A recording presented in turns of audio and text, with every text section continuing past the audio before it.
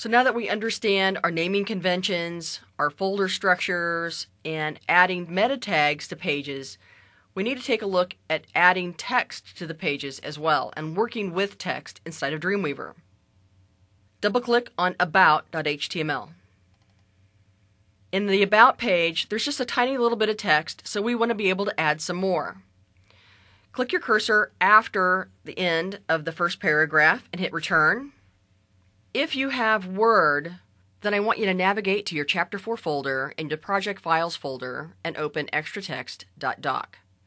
Now you might notice that I'm opening this up in TextEdit, which is my text editor on a Mac. Now you could open it up in Word or Notepad, whichever text editing software that you have, but note that Word is the one where our paste special feature was made for, because Word ends up adding extra characters, sometimes special characters, and that's what we want to get rid of when we paste special.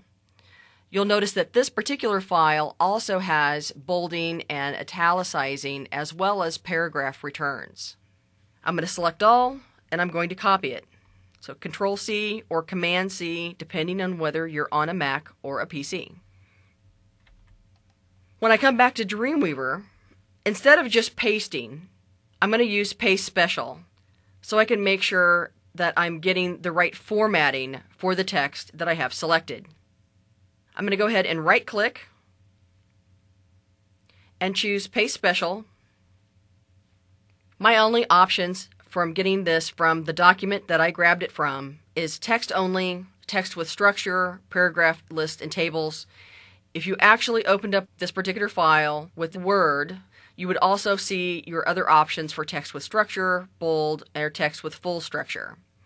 I can either choose to retain my line breaks or not. Go ahead and choose it now so that we can see what that is like. Click OK. So we see, because I've got my line breaks in, and depending on where I grab this text from to begin with, because we've turned on our invisibles for our line breaks, I can actually see them in my file, which is very handy at this point. So all I'm going to do is I'm going to click on my line break and actually click on Return so that I can see an actual paragraph instead of one entire paragraph that just happened to have a few line breaks in it. And by the way, my line break is just a shift return inside of Dreamweaver if I would like to create one. Now that I've gotten rid of all my line breaks, I need to style my text. So I put my cursor inside of that very first subhead, and in my property inspector, I'm going to choose heading 2. So I see this is already styled. So that we can take a look at what that style entails, go ahead and click on your CSS panel over on the right hand side. I'm going to go ahead and double click my insert panel to close it up so I can have just a little bit more room. I see that I have a style for H2. So depending on how you have your panels set up, I just want to make sure that we're all seeing this the exact same way. So I have a category view down at the bottom left-hand corner. I also have a list view, but I have selected just show only the properties that go along with that particular rule. Okay, so now I see that I have a border bottom. It's dashed and it has a color set to it. The color of the font itself, the size, my line height, my margins, and some padding on the bottom for that particular style. You'll notice on the right hand side on the underneath I have a trash can, so if I would like to trash that particular style I can get rid of it. If I would like to edit the rule, I can click on the little pencil. If I want to add a new CSS rule, I can click on this button and I can link a new style sheet at this point. So go ahead and click on your edit rule or double click the H2 inside of the panel itself. I'll just click the pencil. So in my type category, if I wanted to change this a little bit, if I thought that the font was a little too large, I could change this to 1.3 em. I'm also going to change my line height to 1.8 em. Now that's going to give me some extra spacing in between my lines in my paragraph. I've got my color set here, so let's say we want to change the color to something else, so we can see what it looks like if we change our style sheet.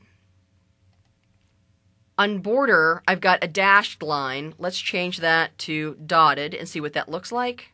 And we'll change one more thing and make it a little more obvious. And I'll click OK. So now I see that it's red. I've got a blue dotted line instead of a dashed line. And the size has changed just a little bit. Now, unfortunately, this is going to change that style everywhere. And I may or may not want to do that. So we've copied and pasted a file inside of Dreamweaver, but what if I have an Excel file that I need to place as well? So let's go to our Files panel, and I would like you to open both join end and join start.html. In our end file, we'll see what we're actually going to produce. So I have some past winners, and I've got a table in here with some tabular data. The thing about tabular data is it can always be sorted inside of Dreamweaver as well. But let's go to the start file. I'm going to scroll down just a little bit. Right above my last paragraph, I'm going to put my cursor and hit the return key. I'm going to go to my File menu, Import, and Tabular Data. So I'm going to browse for that tabular data, and I happen to have a TXT file inside of our Chapter 4 folder. So Adobe Software Winners.txt. It opens up this dialog box that lets me make sure that I have a tab delimiter. I could do comma, semicolon, or other. Do I want my table width to fit the data, or do I want to set it to either a percentage or a pixel size? And we're going to just set that to 500 pixels wide. I'm going to say 0 for the padding, 2 for my spacing, and let's set that to a 0 border as well. The top row I'm going to format to bold, and we're going to click OK. So I'll scroll down a little bit so I can actually see it. And now I have a file that has all of my tabular data in it without me having to copy and paste that from some other location. This is a great way of bringing in tabular data and a good place to talk about whether to use tables or divs for layout. This is tabular data, so this is a good reason to use an actual table. We'll be explaining more about tables in another chapter. So even though we're going to talk about tables in another chapter, there's a few things that we can do with this table right here without manipulating it too much. If I click my cursor inside of that table, I see my tag selector at the bottom of that window. Go ahead and click on the table tag and select the entire table. So far we've only had text selected when we've taken a look at our property inspector, and this is what your property inspector is going to look like when we have a table selected. Notice in the left-hand corner of my property inspector is really a blank space to give the table a name. This is going to be the ID for this table so that I can make changes to this table specifically and not all tables through CSS. So I'm going to call it Winners. Now if you take a look at your tag inspector, you'll notice that you have a # and Winners after it. With my table selected, I can also go to my Commands menu and Sort Table.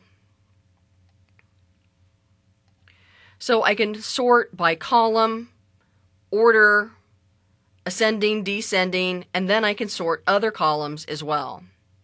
So let's say that we want to sort our column on the left-hand side, and we'll say that we want it to be alphabetical. Instead of it being by the year, we'll do it alphabetically. Do I want to sort including the first row, sort the headers, footers, etc.? We're just going to click Apply. And now all of the first names are in alphabetical order in the left-hand column. This is a great feature inside of Dreamweaver in working with tables. Maybe it wasn't sorted before you brought the table in. I'll click OK, and we'll move on to named anchors next.